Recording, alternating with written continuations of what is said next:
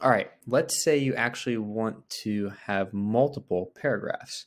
This is my first web page, but let's say you actually add something else below it. Well, that's easy.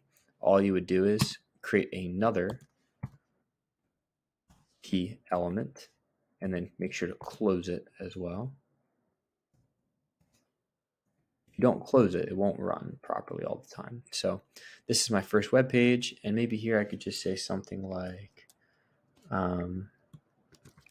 I am learning HTML.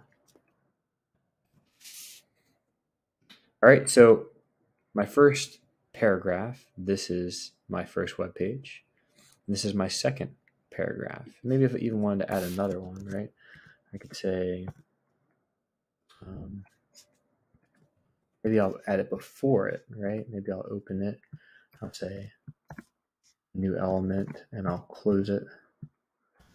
And in between these two, I'll type in, my name is Mr. Ganza. And this is my first web page. I'm learning HTML. Now, if I run it, it says my name is Mr. Danza. This is my first web page, and I'm learning HTML. And if I open a new tab by clicking over there, that's what it would look like. This is my website. So pretty cool that I was able to make this by typing this. I made this, right?